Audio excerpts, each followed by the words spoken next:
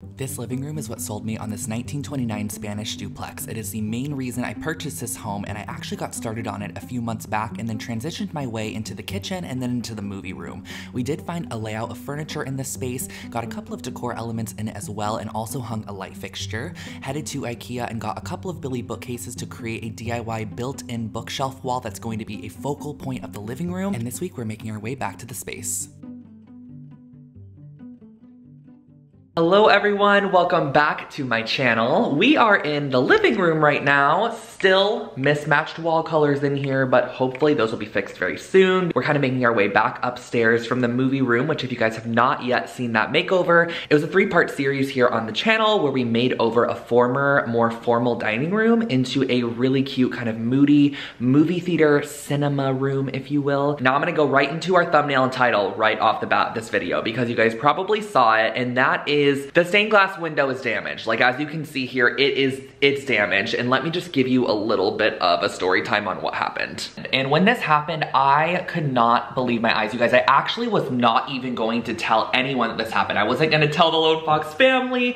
I felt so bad myself that it broke under like my control, you know? Like it was my stained glass window that I ended up buying from an old home, and I broke it, which I just felt so bad about, but also it like was a freak accident. So let me kind of tell you guys what happened. So as you know, if you have not already seen, the stained glass window did fall one time. I literally leaned it up against the opening of the door frame. A gust of wind blew through, it blew the stained glass window, it fell over, but it was perfectly fine, nothing happened, which I was so grateful for in the video, and I could not believe that I caught that on camera.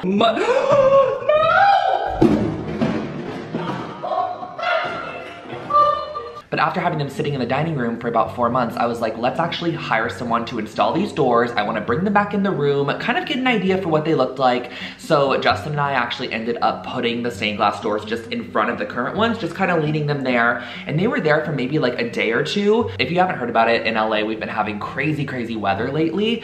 And somehow my double doors up here swung open during the midst of the storm, and the doors completely like launched right off the wall.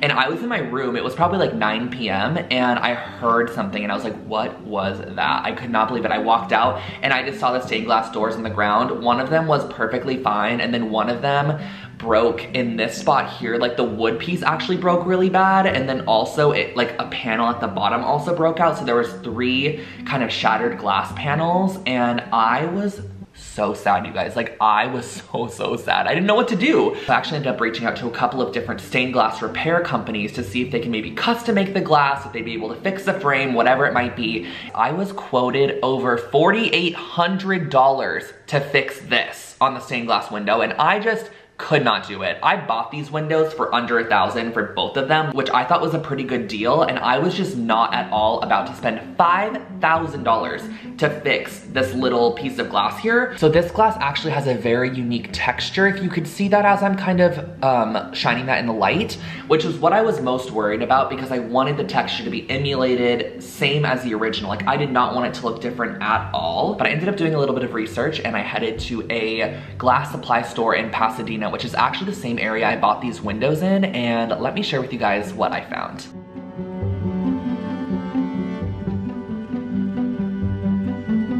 So we've come to this place called Stained Glass Supplies, and it's actually pretty far in the back of Pasadena. So it took a minute to get here, but it seems like a place that might have the supplies we need to fix the window. I'm not mad at that. Okay, do you need a big piece of it? No, it just goes into a corner. Oh my gosh, is that the same exact size? It might be. Yeah, it's. Does it have to do with us? Yeah, this is the same. This is the one I showed you. It's just the bigger. This is where it comes from. Look guys, how perfect this looks. I cannot believe we found something so similar. It even has like the actual kind of darker amber tones that are also in here as well. So I think this will be perfect. And there's a pretty large sheet where we can get 4 cuts out of here.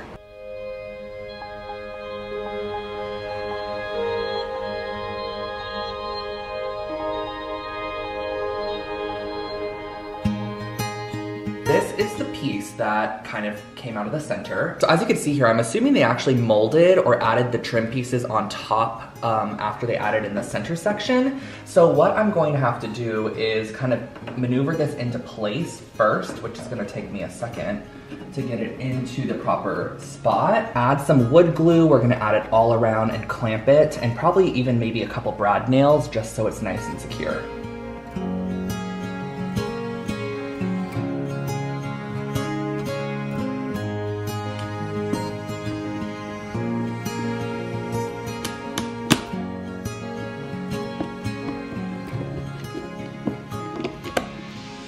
Clamped and it's gluing.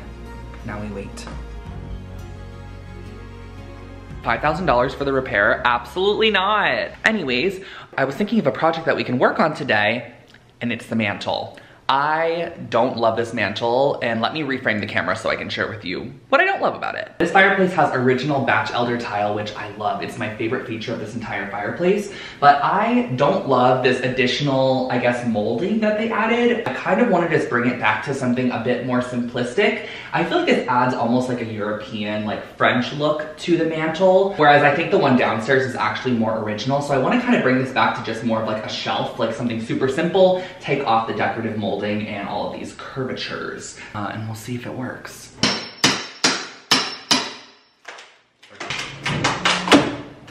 Is it what?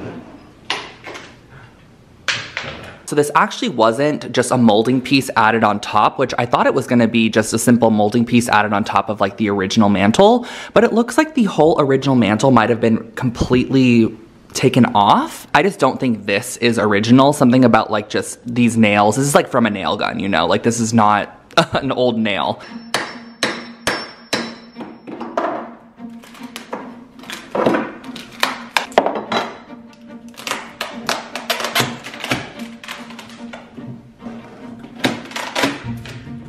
What does it say?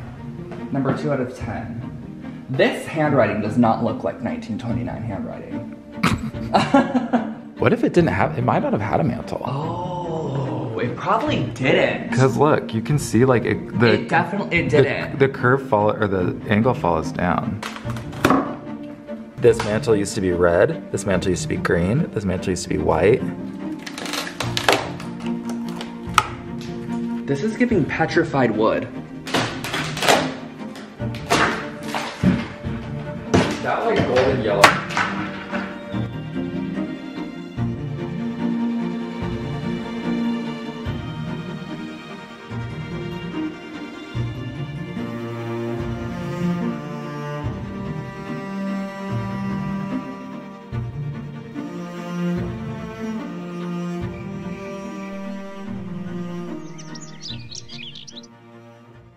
It is the morning of the next day, and these clamps have been sitting overnight. It feels pretty secure. I did go ahead and kind of like give it a good shake. Feels nice and secure, so I'm gonna remove our clamps. That is remounted in there. So now we could essentially put the glass on the backside. As you could see, there actually was a panel in the bottom left corner that ended up just cracking, so I had to cut out all of the window glazing and chip all of that away. That way we were able to properly remove that piece of glass.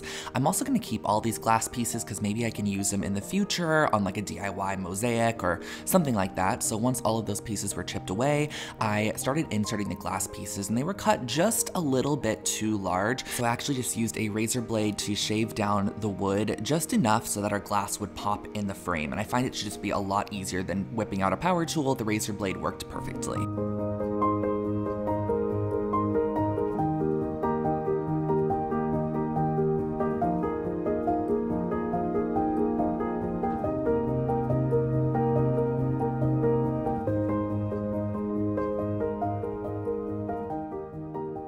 So out of all of these panels, these are the two that we just replaced. So as you can see, the other ones around here, it actually matches up really great, which I'm happy. Like I'm happy that there's some similar ones. This one kind of looks the same here. We have a lighter option there. Now, of course, this one looks nice and thin because we haven't done the glazing yet, which is going to be the next step. And the product that I'm actually going to be using to glaze these windows is the DAP 33 window glazing. And this is actually kind of like a clay-like material. It's kind of thick. It's not not sticky, and you actually mold this and form it into the edges here. Then we're gonna smooth it to kind of this 45-degree angle to get it looking similar to the rest of the door.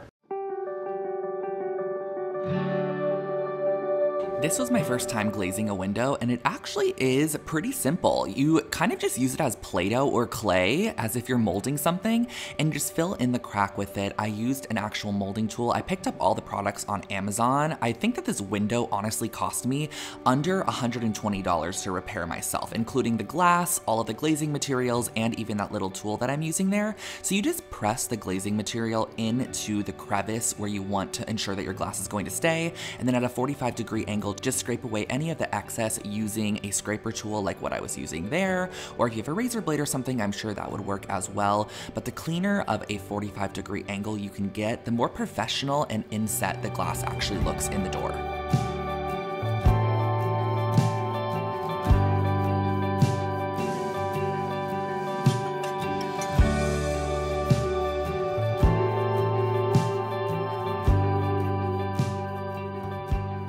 Another gloomy day in Los Angeles. We have rain in the background, so if you guys can hear anything, that is what you might be hearing. But went ahead and glazed the window this morning, and it's currently just curing back here, laying flat on the ground. It is never being leaned up again until it's being installed. Trust me, I'm never putting that up on the wall again. Still have to actually find somebody to install the window, because that was kind of the reason I ended up transferring down to the movie room, if you guys remember, because I was finding someone to install the actual doors, and then one of them shattered before I was even able to locate or find someone to properly do it. So once these are cured, which actually does take about 7 to 14 days for them to cure, then we're going to be able to have them installed in the framework. But right in front of me, you guys can see that we have the fireplace. Here is our fireplace in its original state. This is how I bought the house, what it was looking like when I purchased it. I ended up ripping off part of it, as you guys saw in this video, and I revealed that there probably was no mantle under this. So we ended up photoshopping a version with kind of a chunkier mantle just to get an idea for what this would look like.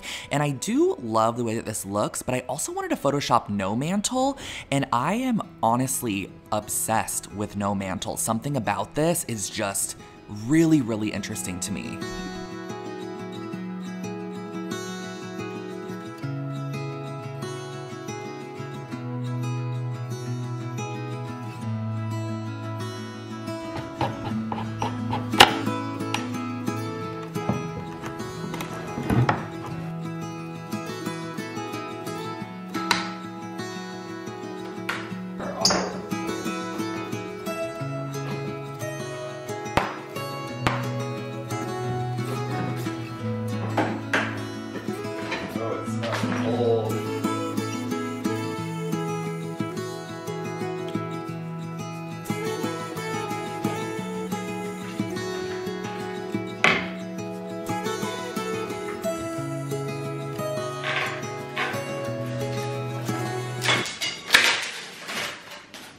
Got it.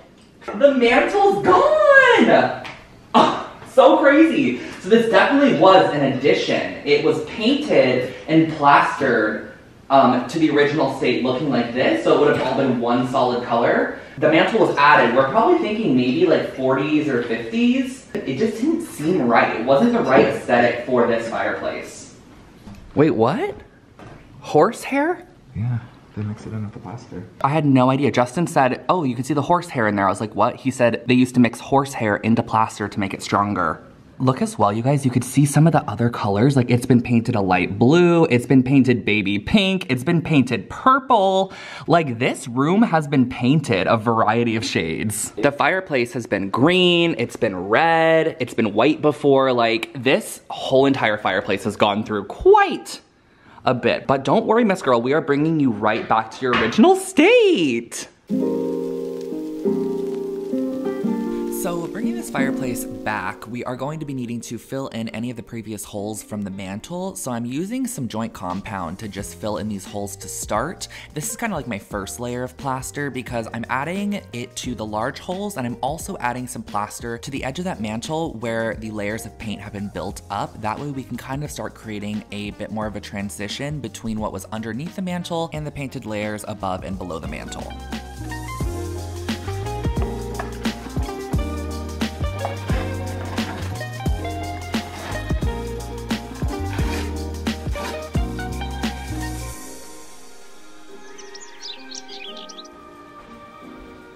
Good morning. We have the fireplace looking like this at the moment, which I'm still loving it. But I will say, I did a little Instagram poll yesterday, you guys, to ask your opinions, which if you don't follow on Instagram, it's just Lone Fox Home. And I love asking your opinions over on polls. And I just find Instagram to be an easier place for like quick chatting with you. So I ended up adding a poll and I was actually pretty surprised with the outcome. So I did 3 different options. We did first one, which is original mantle. Then we have the one with the chunkier mantle. And then we have the one with no mantle.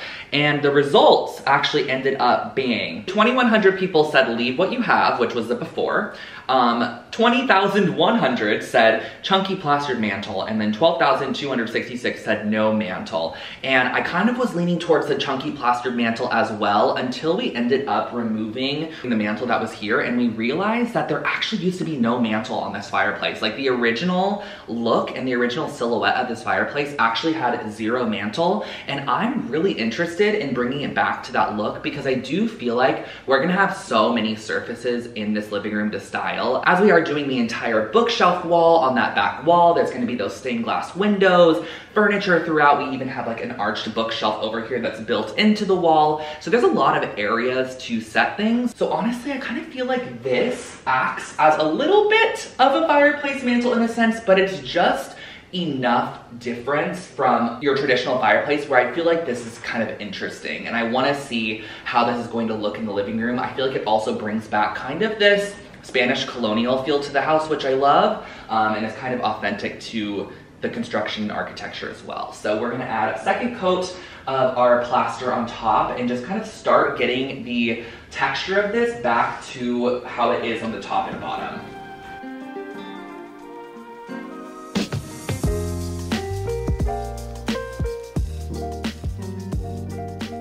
For the second coat, I'm basically just applying a coat all over the top, and we're doing an excess of plaster because I want to be able to go in and sand away a bunch as opposed to having to consistently add more. I feel like that's going to give us a look that we want to achieve. So I'm adding the second coat over the top of the previously dried coat, and I didn't do any sanding beforehand.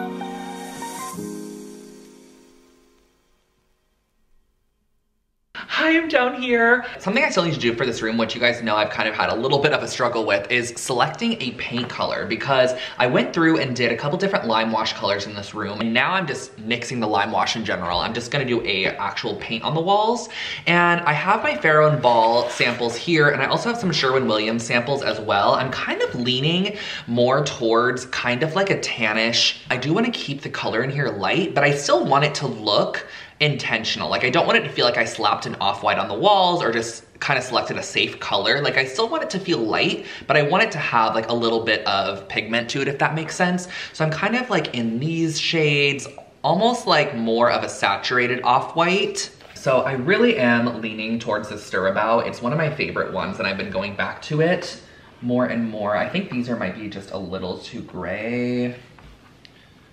Probably, I mean, something even like this, just like a tiny bit darker. When somebody comes over and asks what color I'm painting this, I always reference this plate right here. I love the color of this plate. It's like a bisque, kind of like creamy taupe color. I feel like it is actually very similar to Stir-About. If you could see, it might be a little lighter. I'm gonna bring this with me as a little inspo color swatch so I can kind of test out some colors. At Farrow and Ball, checking out the colors. They have so many. I've actually never been to this store. This one is on La Cienega, I believe. But I'm thinking Old White, Off-White, Shadow White, and Stir-About. That's the last one. So yep, gonna get those colors and we will see.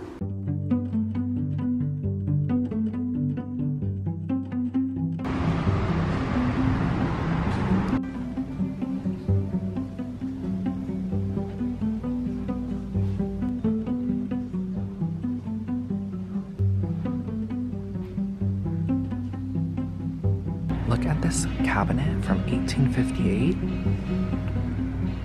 I love the hand-painted detail.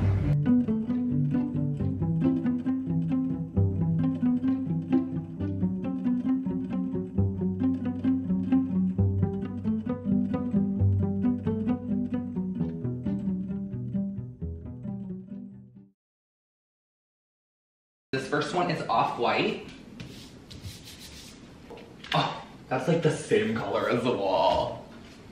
This one is old white. And last but not least, we have shadow white.